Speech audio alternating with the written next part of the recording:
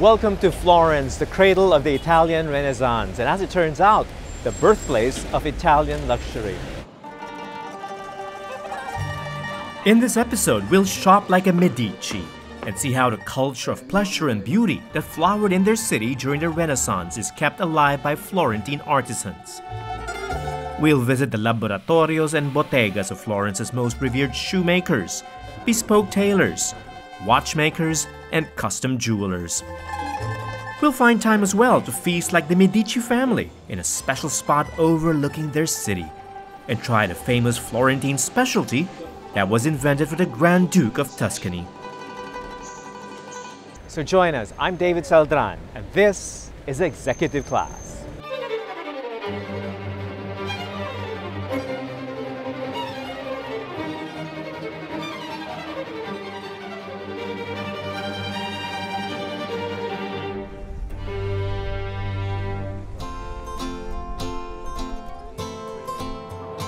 Florence is where the Renaissance was born, and the still visible works of its famous artists and architects remind us of the city's special role in history. Under the rule of the powerful Medicis, Florence was a center of the European luxury industry, a city brimming with artisans, inventors, chefs, goldsmiths, and tailors, all of whom channeled the newfound confidence and creativity of the Renaissance spirit to produce the articles of beauty desired by the wealthy Florentine merchant families. Though Renaissance greats like Brunelleschi, Michelangelo, and Da Vinci are long gone, many of the old artisan families have remained, including new generations of craftsmen who continue to thrive in the city. The workshop of Roberto Ugolini, acknowledged to be one of the best Florentine shoemakers, if not one of the best Italian shoemakers, is so small it's easy to miss. But in a way, that's a metaphor. This is a man who prefers quality over quantity. And we're about to meet the legend in person.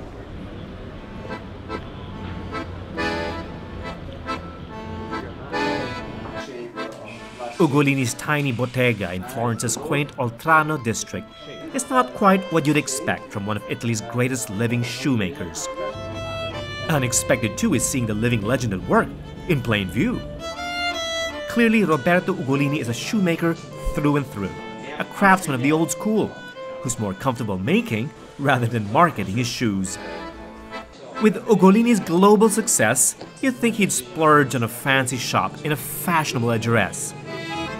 But none of that for this former cobbler turned bespoke shoemaker to A-list clients the world over. The space is dedicated entirely to his craft, half the floor just for his workbench, and just enough seats for him and his apprentices. Walk-in clients stand at the counter. The only mechanical machine he uses takes up most of the space of his backroom office.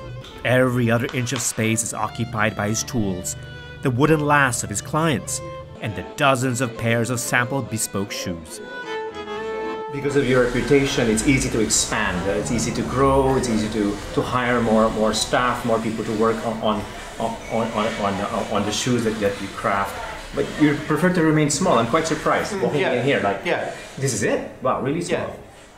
For to expand the one work like this, to make the shoes like this, the first thing is to have the people work well by hand.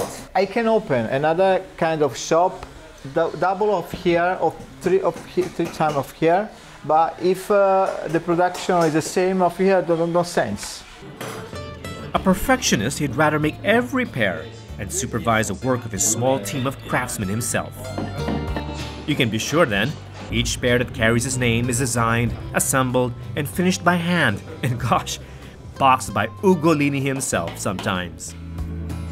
It's not that different from the shoes artisans made for Florentine aristocrats during the Renaissance.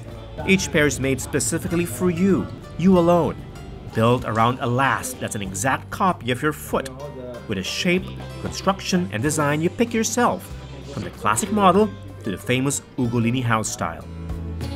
This kind of shape is very typical of me. This is my. It's a long. This shape. one. Yeah. Ugolini has the most number of shoe models of any bespoke shoemaker I've come across. Though he's often frustrated that a lot of his clients don't take advantage of his unique creativity and expertise.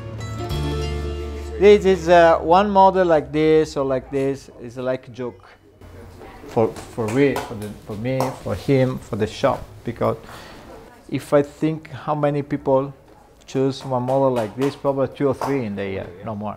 This is particular.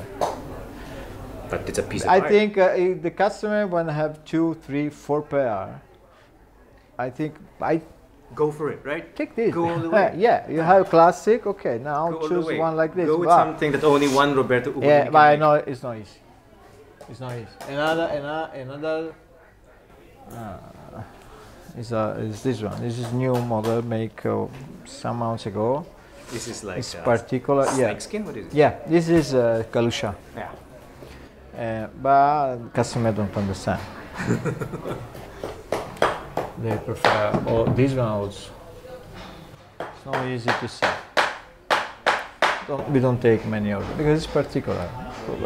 But what Roberto is saying here is you only have one chance to have that one bespoke shoe made by him.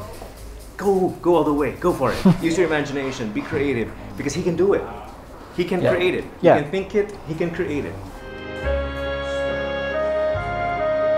Ugolini, whether he cares or not, is a genuine Florentine treasure.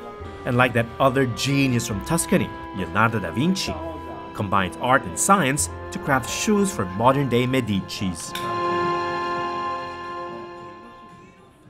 Italian men are known for being very fashionable, but every region has its own particular style. Florence, for example, would have a Florentine style, a Florentine silhouette, a Florentine tradition of making suits. And Liverano is one of those suit makers that makes the perfect Florentine suit.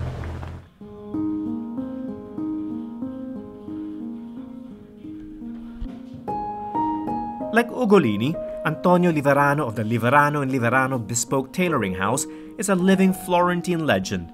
And like the famous shoemaker across the Arno River, Liverano spends most of his time at work in his Via dei Fossi atelier. Antonio Liverano began tailoring at the age of 11 when he joined his older brother Luigi's shop in Florence. Now 82, he's still at his cutting table 6 days a week, at least when he's not attending a trunk show overseas. Florence and tailoring are a natural fit. The city first grew wealthy from its trade in wool and silk.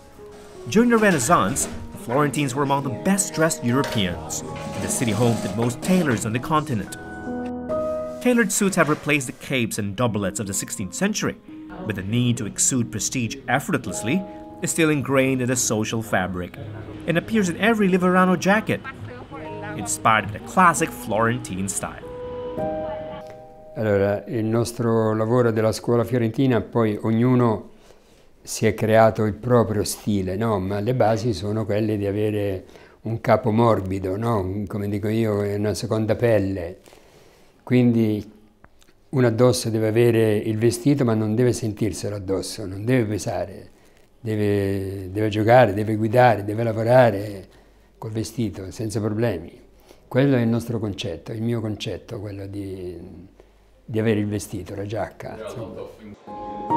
The Liverano house cut is typically Florentine, with soft, sloped, unpadded shoulders, but Liverano improvises somewhat, with a 3-buttonhole cutaway or open quarters jacket style fastened mid-button to accentuate the chest. Anche quello è un particolare che io con gli anni, creando il mio stile, l'ho accentuato, perché non è così accentuato la rotondità, no? Anche quello è un particolare che faccio io, poi qualcuno mi copia, però. And like the tailors we met in Milan, Antonio Liverano prefers to work with vintage fabrics. His collection is among the largest in Florence. He says the stiffer, weightier fabrics woven before the 1970s are easier to shape and drape much better than today's ultra-lightweight fabrics. I tessuti molto leggeri non sono belli, non aiutano a vestire. Clearly, Liverano is a bespoke tailor of the old school. Despite his global success, he keeps a single shop in Florence, sticks to the same house cut, insists on sewing each suit by hand. But no, he's not a slave to the past. His shop sells ready-to-wear clothing and fashion accessories for men. he keeps an international staff, and to reach out to overseas clients, he holds trunk shows abroad. The only tailoring tradition he seems to insist on is a Florentine definition of elegance. Un uomo ben vestito è semplicissimo, deve vestirsi con estrema semplicità. Lui si deve mettere un vestito, una cravatta, una camicia, un bel paio di scarpe e va a lavorare, fa quello che deve fare. Deve essere semplicissimo, non deve perdere tanto tempo a vestirsi. Pensare che cravatte si mette, che camicie, che scarpe, quello non è elegante. Quello elegante è quello che apre l'armadio, prende un vestito, una giacca, si mette addosso un paio di pantaloni, calzini, scarpe, lo sa portare, ecco.